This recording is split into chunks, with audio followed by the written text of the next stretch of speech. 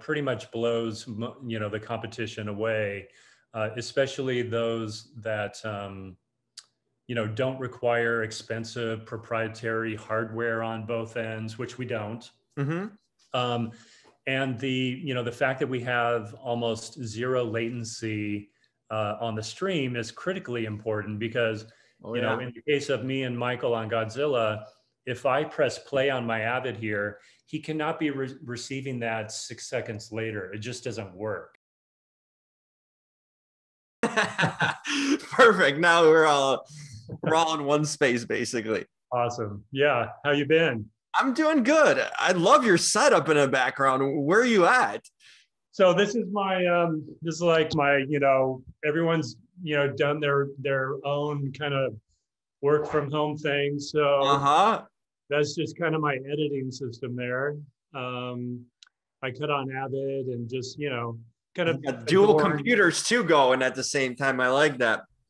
Well, it's actually it's the new Mac Cheese Grater. A couple storage drives there and a dual monitor display. The big monitor up above shows the output of the Avid, the editing system. So yeah, that's kind of what I've been doing for the past. And you got the movie poster. I feel like I'm walking into a movie theater at home. Well, it helps when you're cutting, to remind yourself that, oh yeah, I actually can do this. Yep. That's a heck of a reminder. Because sometimes you're looking at a scene, you're like, what the fuck do I do here? I'm completely lost. Right. Like, what did I do on that movie or that movie? Oh, okay. Yeah, maybe I'll try that. That's awesome. I love it. Are you in California? I am in kind of by Santa Monica. Oh, okay. West side of LA. The good side, the fun side. Well, I don't know if it's the fun side, it's sort of the gentrified side, I guess. The side that every tourist visits, that's yeah. You got to do the 3rd Street crawl or whatever. Oh yeah. Where are you at? I'm in Chicago. Cool. Yep. I love Chicago. I was on location there for like 4 or 5 months when I was cutting Speed Racer for the Wachowskis. Oh, they're from here. That's their home base. Yeah. Mm-hmm. We shot it in Berlin, and then we went back to do the director's cut there in Chicago. So I got to know the city and fell in love with food, right? Oh God, yeah, crazy. I mean, thankfully for me, it wasn't during the winter. So I kind of got the best of both worlds. Yeah, no, you picked a good time then. I mean, we're slowly starting to evolve out of the winter. Yeah. So it's we did, one of the things that I remember most was we all went out one night and just got hammered, and at this place called Volleyball. Oh yeah. Yep. The go-karts and yes. Like, what is it? The wiffle ball thing? Yep, it's like a wiffle ball on the on the go-karts. It's awesome. Yeah. It's not... I mean, every city needs that. Why that has not moved out of Chicago, I have no idea. It is, especially like you say, getting hammered and doing stuff like you can't have more fun. I can imagine doing that. That's a heck of a time. I've done that once, and I'm kind of looking to do it again because it's especially cool. You have a group of friends with or a few people with you. It's a blast. So yeah, hands are, yeah. I mean, several people got hurt, obviously. And you got to watch out too because you're swinging things. So yes, you are. Oh, that's great. So you had a good Chicago experience. That's good to hear. I like when out of towners get to do the cool things that a lot of locals don't even know about or see. So you had a full experience. So tell me about, kind of what it is you're looking to talk about and how I can sort of, help you in what you're doing. Well, here's the thing. So as a, entertainment reporter and kind of a person who runs their own site and does their own editing and stuff, like this is right up something my alley that I would like to know about that you would do, not on a scale of movies obviously, but I'm constantly like, this is going to be edited later, with either Adobe or I've been just doing the edits too, and for a long time. So it's cool that when I heard that you guys are kind of revolutionizing the editing game with kind of the video aspect of it, that was really interesting to me to hear about. And I guess I'll start out asking. Yeah, I'll get into that and describe, what it does and the benefits it provides people for sure. Yeah. That's cool because it combines two of our necessities. I'm guessing over the past year, what you guys been doing has really come to use in no way like ever before. It's one of those cases where you're just there at the right time with the right technology to help people through a really difficult time. No question. There was a lot of work done prior to that. And believe me, there were times when we didn't know if we were going to make it because it's really difficult to change people's work habits. Yep. And so sometimes it takes a literal force of nature to, push people out of their comfort zone and to try new things, even though these new things may provide more efficiency, better work-life balance, those kinds of things. But yeah, I mean, the question now is, now that people have used it and we've exploded. I mean, in the past year, we've had, over 1,000% growth. Wow. That's crazy. So we've sort of become the industry standard for what it is that we do in terms of, creatively collaborating with content with people, in other places. So, post-COVID, what does that look like? That's the question we're trying to answer now. And for me, because I got involved a long, long time ago, I got involved like 2.5 years ago. And the reason it appealed to me when I became Evercast's first user was the ability to collaborate with my director without traveling to location for 4 months. That's huge. And people that aren't in the industry in a sense have no idea how the travel itself, how major this is and how much time efficiency that you get out of something like that. Yeah, well, you have to understand the context too. I had been doing this for over 20 years. And you're an editor by trade, right? Originally. Yeah. Yep. Yes. I mean, I've done some other things like producing and stuff like that, but mostly that's like, hey, you did a great job. Here's a producing credit. kind of thing. Yes, exactly. It's like the cherry on top. Yep. It is. Yeah. But so over the course of 20 years doing all this traveling, it's going to catch up with you at some point. At least it did for me and my relationship with who is now my ex-wife, because it injects a lot of,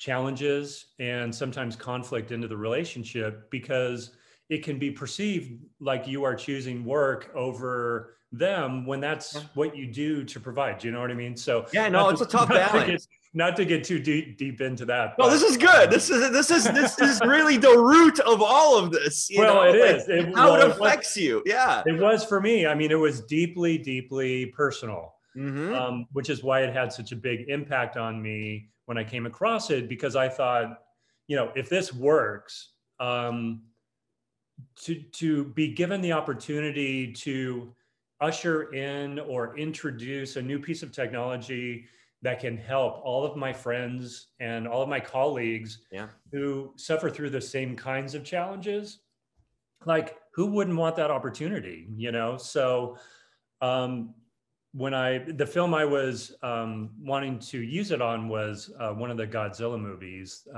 It's called King of Monsters. And because it was brand new, it had not yet been tested. So I had to get it past both Legendary and Warner Brothers, content security. And that's a big, big deal, because that's like a $200 million IP that's running across the platform.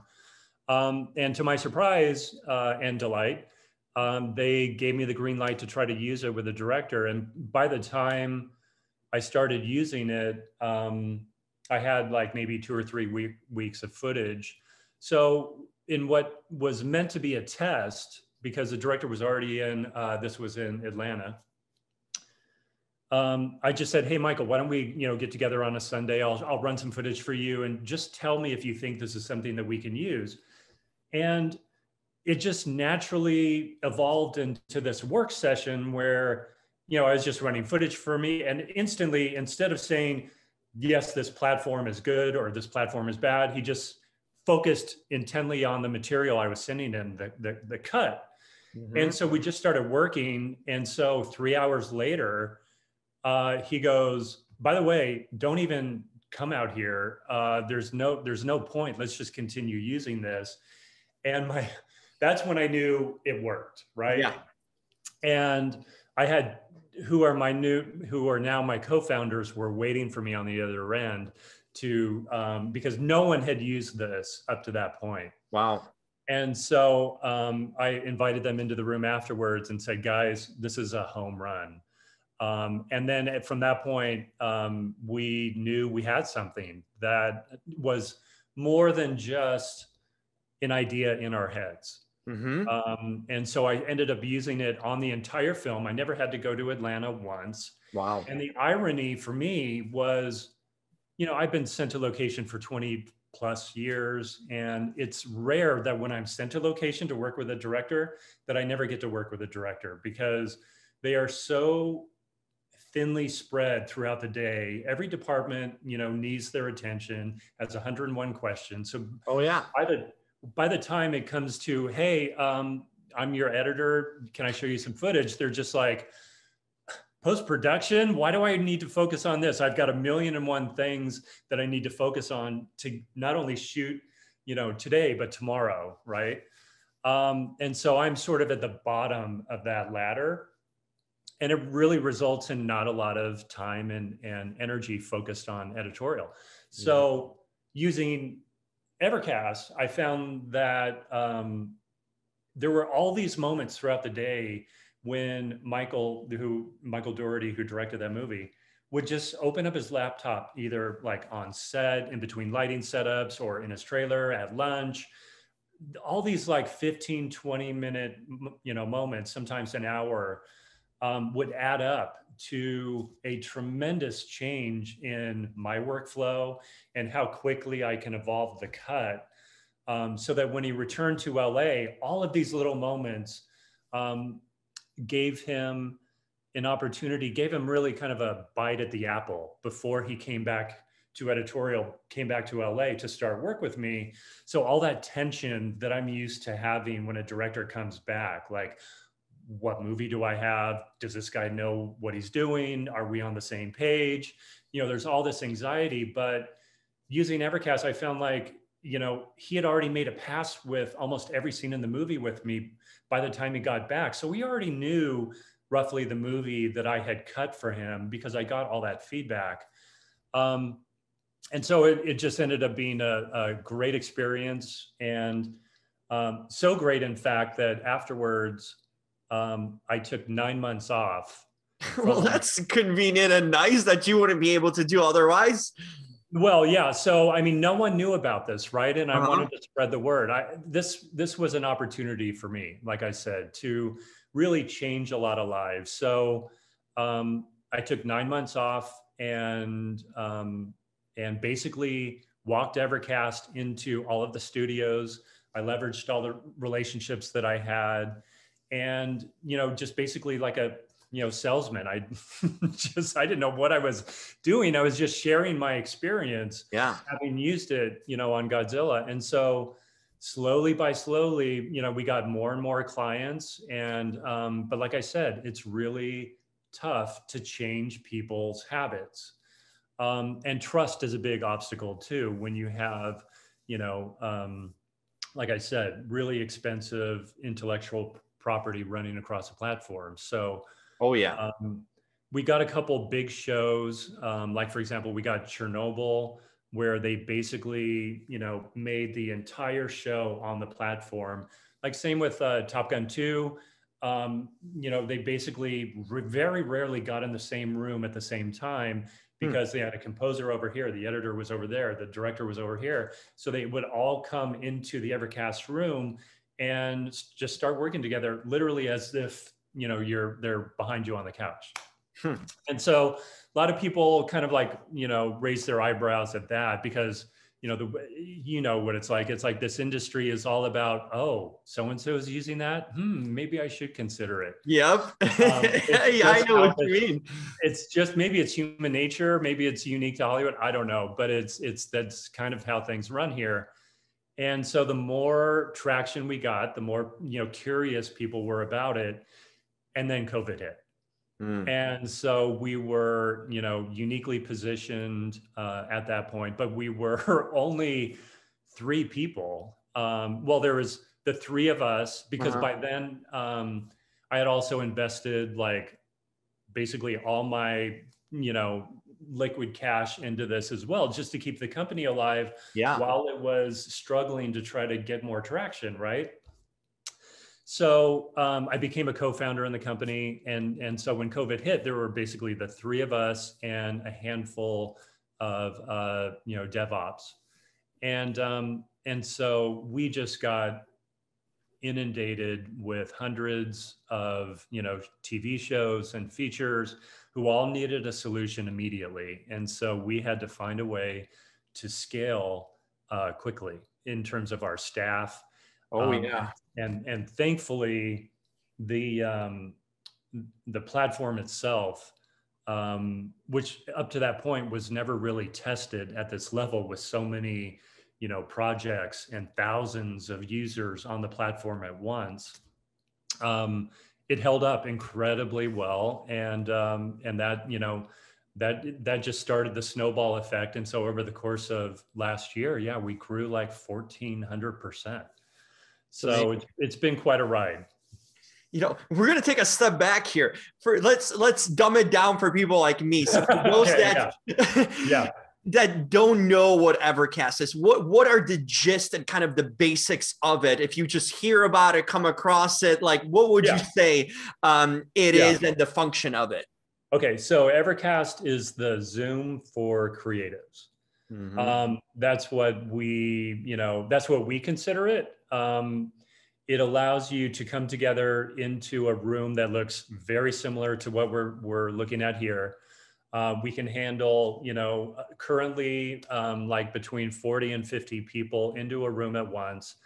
But the big difference is the creative toolkit that we have inside specifically for creative collaboration, and the quality of the stream that you can send someone, pretty much blows, the competition away, especially those that, don't require expensive proprietary hardware on both ends, which we don't. And the fact that we have almost 0 latency on the stream is critically important because, in the case of me and Michael on Godzilla, if I press play on my Avid here, he cannot be receiving that 6 seconds later. It just doesn't work. Because if I'm trying to cut with him, he's like, okay, stop there. No, stop there. Stop. Yeah. And you're already on the next thing. It's like,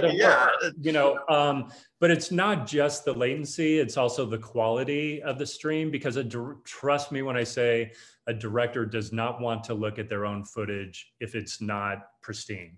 If it's not, at least. What's the resolution that we're getting here? So currently we're at 1080, 60 frames a second. Okay. We're developing 2K and 4K resolution as we speak. Because we live on Google Chrome, there's a ceiling that we can work with, right? But what we're doing is we're about to release our own native app, and then that ceiling is removed. So at that point, we can, really bump up the resolution and expose a lot of new use cases to the platform, like color correction, live screenings, things like that, where, currently it is more than capable of cutting scenes and screening, on the film I just finished, which is Tomorrow War with Chris Pratt, I didn't meet the director. Well, let's put it this way. I've been on the show now for a year. We're literally finishing up tomorrow. I got to go at 8:30 tonight to watch the 5-1 Printmaster, and then the 7-1 tomorrow, and then I'm done. Wow. So for the last year during COVID, I've been working on this movie, and I have been in the same room with the director like only a handful of times, because this is just the way we work. We enter into this room, and thankfully the quality is such that he can see what I'm doing and not freak out that the image quality, sucks, or it's lagging, or it's stuttering, or, any number of other artifacts that some of our competitors, often, experience. So, right. And what's great for our users is it doesn't require a lot of bandwidth to accomplish this. And don't ask me how, my two co-founders did this with the development team, but it really takes a surprisingly low amount of bandwidth in order to pull this off. That's huge. That's huge. And it really is, because it enables, that plus the fact that you don't need encoders and decoders on each end. It means that an editor can reach out to a director across, the Atlantic or in Asia spontaneously, and that's key.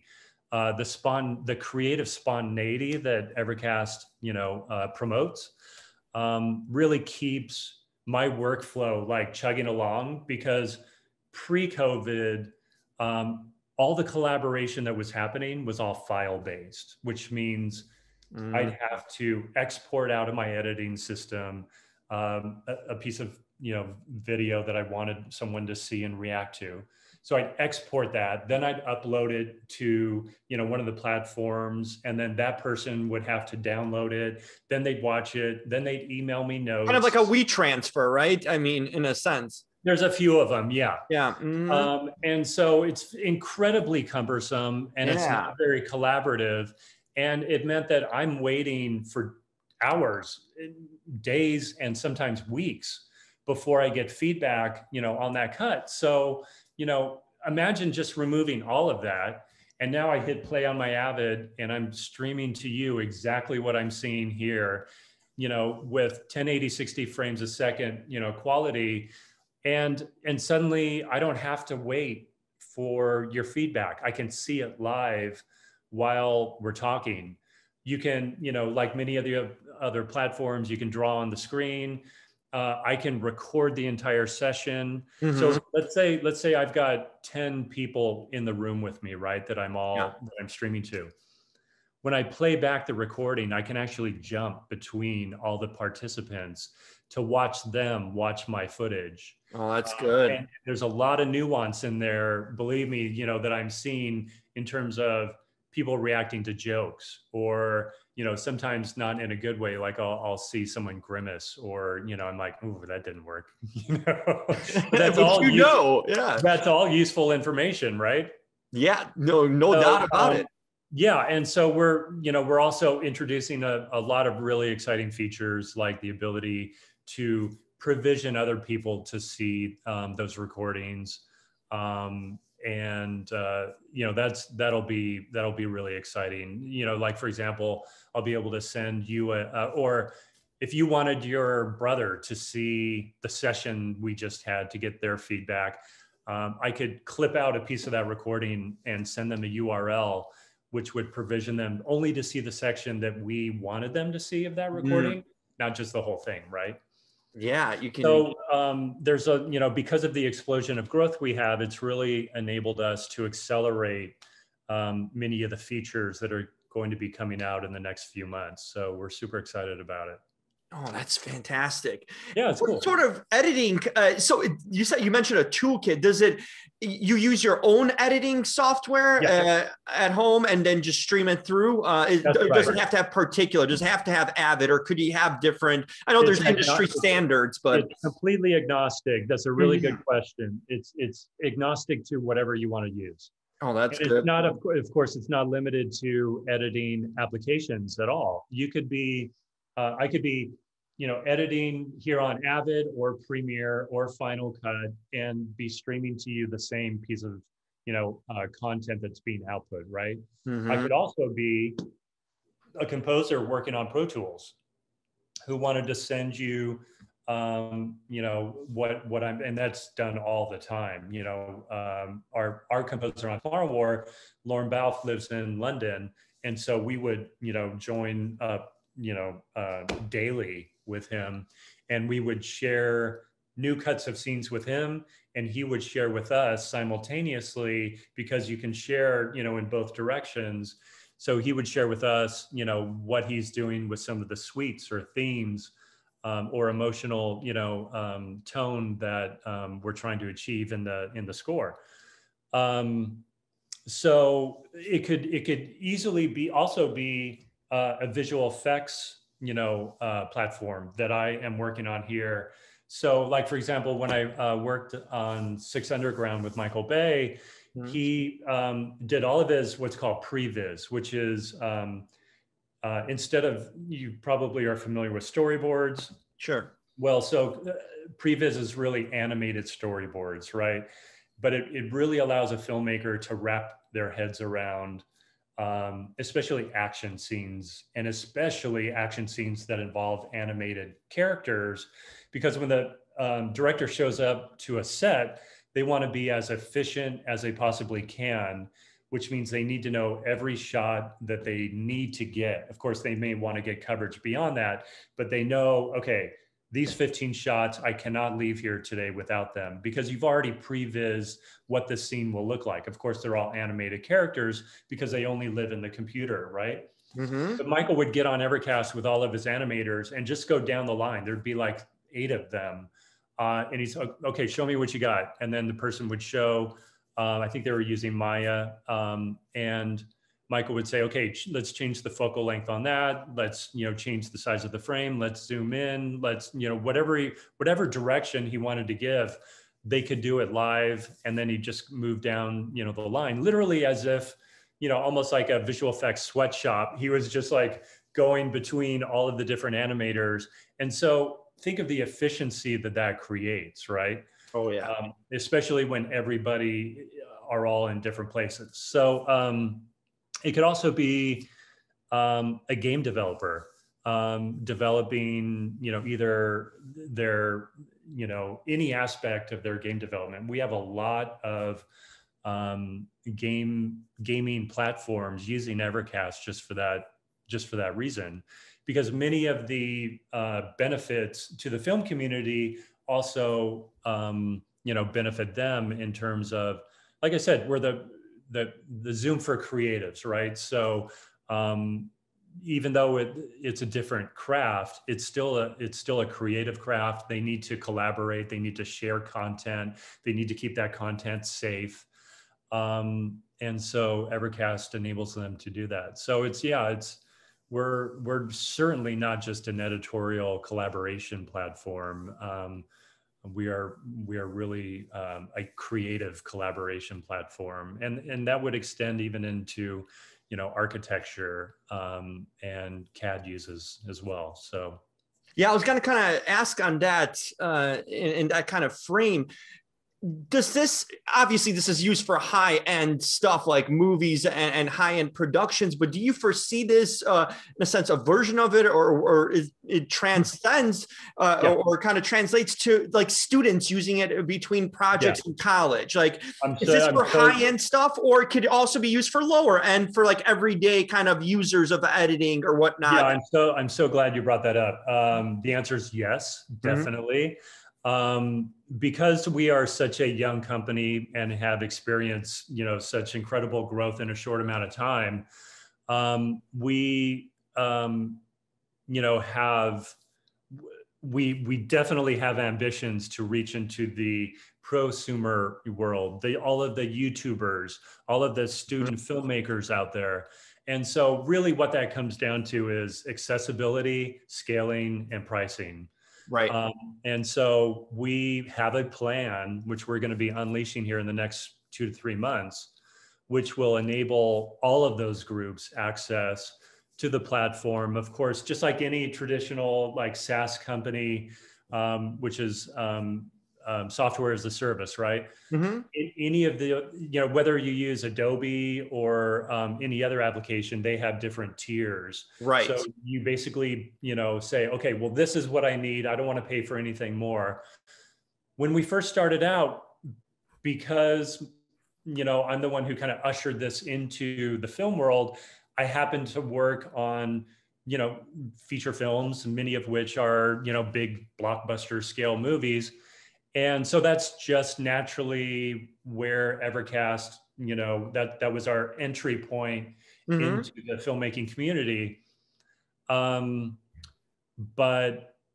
if you consider, Hollywood and sort of blockbuster movies, kind of the tip of the iceberg in terms of, what trends people begin to follow. I think we're in a really unique position to have all these incredible, filmmakers like Paul Greengrass, like Michael Mann, many more who, I'm probably not at liberty to discuss, but, all these people who, some of which are on our website, advocating for the platform. When they use it, if you're a young filmmaker, I mean, that's pretty inspiring. It's like, oh my God, if that technology is available to me, yeah, I want to use it. And so if you're a young filmmaker, imagine, having your classmates or your friends or your family, imagine showing them and working with your cut, with your peer group to get their feedback much earlier in the process, right? Mm-hmm. And then it becomes sort of a interesting social experiment too, because, you're like, hey guys, jump into my room. I just want to show you something. You can screen your whole movie and then get instant feedback so that before you're done, you get that feedback. And for a lot of independent filmmakers, that's just not possible right now. That's huge. That'd be a game. Yeah, I mean, we spend hundreds of thousands of dollars to, to dress, the movies that I work, to dress them up, to prep them, to take out to a preview screening for hundreds of people at a time. Then there's a focus group that's followed. And all of that data that we receive definitely affects the outcome of the changes, that occur afterwards. So if you are a YouTuber or if you are an independent filmmaker, and now you have the same ability to invite people into your room, show your movie, get their feedback, make the changes and improve your storytelling, I mean, it's a win for everybody. So we're definitely working on all of that right now. And I think over the spring, we've got some big name YouTubers, very influential people who will be creating videos and advocating for us. So we're super excited about how we're positioning ourselves to enter into that market. But it's going to take us just a couple more months to get there. Oh, that's great. That's great that you guys already foreshadowed that before and they're working on it. That's huge. I think once it gets to a tier where it's available for an everyday kind of person that's not in the top of the industry, I think that's when really things are going to start really exploding everywhere. Well, and for us, what we need to make sure more than anything is that, as because in the filmmaking community, yes, we have thousands of users and hundreds of projects, but if you consider the worldwide YouTube community or the independent filmmakers or the students that are out there, now you're talking a whole different level of scaling. And so what's most important is that our platform deliver, when we make that jump. We can't do so and then have the platform stall or, have any kind of hiccup. So technically, that's also in the works to make sure that when we do make that move, we do so successfully. Yeah, it's ready to go. No, I think that's fantastic. I was right away curious, like, oh, is this going to be available to someone like me, potentially, Yeah. but hearing that, I think that could be a game changer for everyone, outside of the Hollywood bubble in the sense, who Yeah. also is part of this industry in a smaller context in that way too. That's phenomenal. Yeah. I'm curious, what kind of team do you require? I mean, to run this. I mean, you start off kind of as patient zero, on this, Yeah. but at this point with the expansions and the work you guys constantly keep on redoing, now we're entering a new phase of like more things opening up, and kind of like almost a hybrid version of things that might be coming. What sort of team do you require to have to kind of keep it up and keep on building? Well, so the process of sharing my screen with a director, it's really as easily as opening. We have this application called EVS, where it basically will take whatever content you want. It could be a part of your screen. It could ingest an external video source, or it could take for me, in terms of my Avid, it literally takes the video and audio right out of the cards internally of the computer and streams that as well. So there's a lot of different ways we can share content. But once you set all that up, you don't need a team. There is no team. You basically, like for what I would do is I would, text my director if I wanted to share something with him. He would text me, hey, let's jump in the room for 15 minutes, or hey, let's run the movie in a half hour. So I would prepare the movie. We would jump in the room just like, it's very similar to this, right? Except for, unlike Zoom, once you create an Evercast room, that's your room. So you don't need to invite people. You don't need to send out invites every time you want to jump in a room. So once we say, okay, here's your room, we provision you with a URL, and then who you share that with is completely up to you. But you can give it to 100 of your closest friends. 40 can jump in the room at once. And for those people who may not have liked what you had to show them, you can disinvite them. Yes, so good capability too. Very important. Yes. So you manage your own invites, but once you have those invites out, everyone just goes to the same URL. So what I would do is bookmark, your room, and everyone else that you collaborate with, they do the same thing. So often, like the director I just finished working with, Chris McKay, we just had a bookmark that said, Roger's room. We each had our own room. So Roger's room, Chris's room, and then we would make a decision, let's jump in this room or that room. We'd hit the URL. We'd see each other just like this. And all he would have to do to start sharing content is hit start streaming.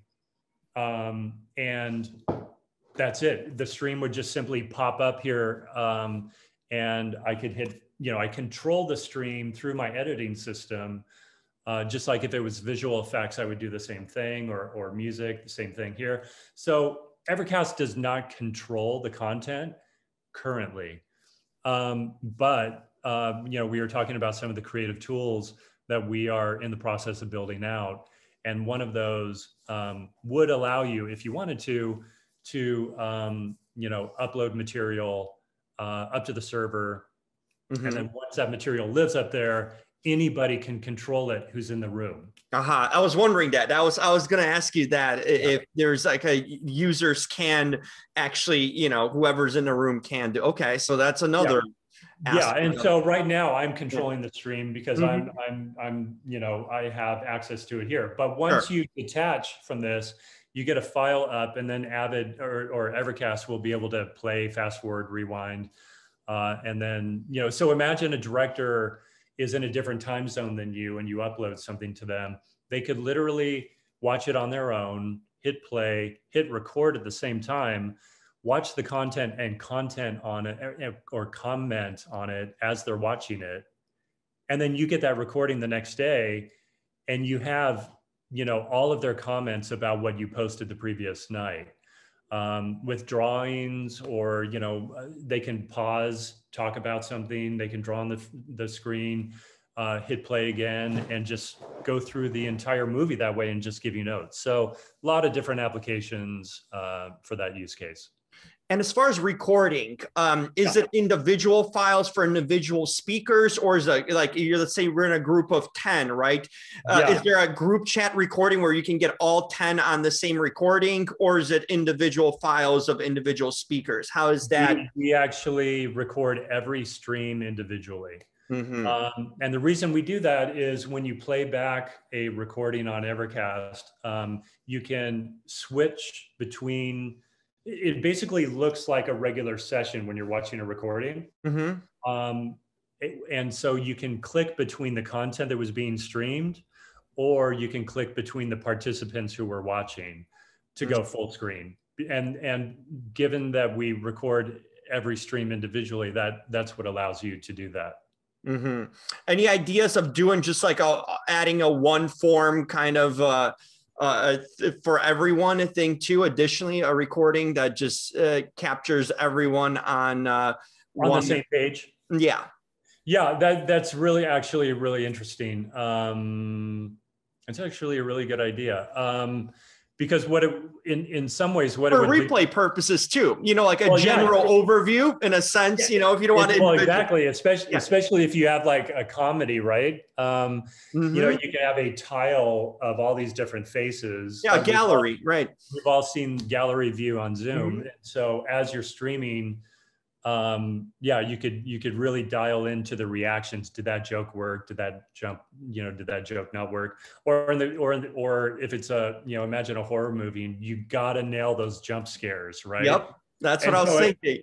If people are watching this and just like no reaction, that means you got to go back and rework some of that. Yeah. So that's going to be an option you're thinking of including. I think that would be pretty interesting and cool. I do too. We have not, I'll be honest, Jim, we haven't, you know, talked about that, but that's something worth considering. That'd be cool. Awesome. Yeah. We need a little suggestion, like a digital suggestion box. I'm here for it. You know, if you need any ideas, maybe they might be bad ones, but you never know. Sometimes. Well, that one happened to be pretty good. So there you go. Yeah, I'm gonna take that one up the chain and see how far I can get with it. Well, there you go. I think that'd be cool. We'll call it the Jim feature. Whoa, 0.1% of a idea or something. I'll be happy if someone even like thought about it for a second. This is cool. I'm excited to see more of this, Roger. I think you've been onto something great here, and with how it's expanded over the past year. I mean, the growth you mentioned is incredible. I think this is a new wave, a new software platform basically in our marketplace now that you're introducing. I think it's fantastic. And I was excited to talk to you about it. I'm super excited about introducing this to, you know, everyone who has maybe heard about it, but hasn't experienced it firsthand, or who has looked at our pricing and said, oh, okay, that's not for me. Very soon it will be. And I think, like you said, that's when this gets blown up to a whole nother level. No question. You know, it's like I always had a good spot for editors because I always would cover the Eddie Ords, you know, Eddie Ord. So I always found editors to be, I'm like, you guys are literally, like, the people that might not know, you guys are the creators of the movie, because you can cut something and you can cut it the way that a movie is shown completely different. So you guys at the end are the ones that are cutting the cake in a sense, you know, so everyone gets a slice. It is for people who, you know, of course, we don't get a lot of attention. No, for me personally, and a lot of people I know who work as editors, that's fine. We're not in it for that. I know. But I'd like to think of us as the secret sauce, because it, in my opinion, it is the most creative role in filmmaking. And to have the ability to make all these nuanced small changes that make a big overall, you know, impact, not only on performance, but maybe how that performance impacts the storytelling. It's just, it's super fun. And when you add to it, you know, CG characters and these big visual effects movies like, you know, World War Z, all those digital zombies, that was just so incredibly fun to cut. Awesome. Well, I want to follow up with you, you know, as soon. Absolutely. And I want to, if there's a sample of the software, I want to test it out and see. You can use me as a guinea pig before, you know, you put anything out there. Consider it done. Yeah, absolutely. I will love it. I work with a lot of editing. You know, I do it on a smaller scale with Final Cut and Adobe Premiere in a lot of way, or Rush, you know, depends on little quick edits and stuff. But, you know, it's an interesting world of editing when it comes to video. And I think, like you mentioned, YouTubers, a lot of us use it, you know, these days. It hasn't become you know, for filmmakers only. It's become a way of basically of being a content creator. You need to edit and you need to know how to do it. So I think that's relevant to a lot of people outside of the you know, filmmaking world. I do too. Absolutely. And, you know, just the more you share with other people, the more you learn. I mean, I was not a traditional film school person. I didn't go to NYU or USC. You know, I learned, you know, kind of the hard way, just by starting out as a PA and climbing all the rungs of the ladder. And luckily for me in my career, you know, I met people who mentored me along the way. And for me, that was my film school.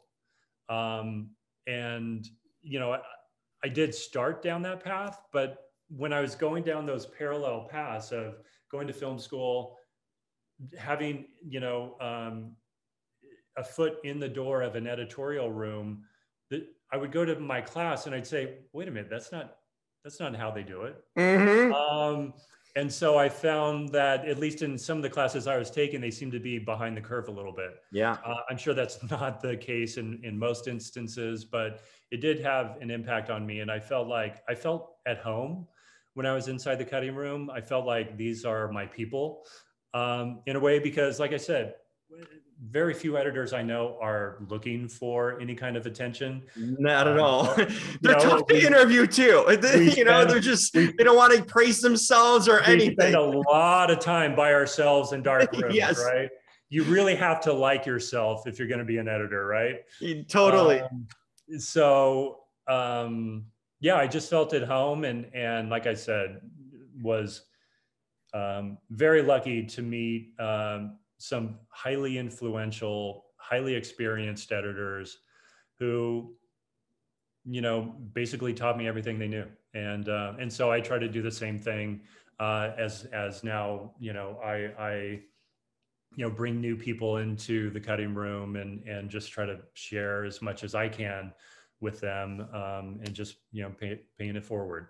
No question. That's what it's about. You know, when you do a lot that it's you know, it's kind of a snowball effect in a lot of ways. You know, you had that experience. Now you're giving it to someone. That's how this industry and this profession is going to keep on going. And you have great creators because of doing that. You know, if you harness your own knowledge, it doesn't serve the community at the end, you know, to that 100%. Degree. So fantastic, Roger. I'm excited we finally got to catch up. Yeah, let's do a part 2 at some point when we have that version in the next month or two. Oh my God, for sure. Let's do this again. I would love to. So, hey, it's more stuff's coming. Now it's really going to start getting absolutely rolling in that way.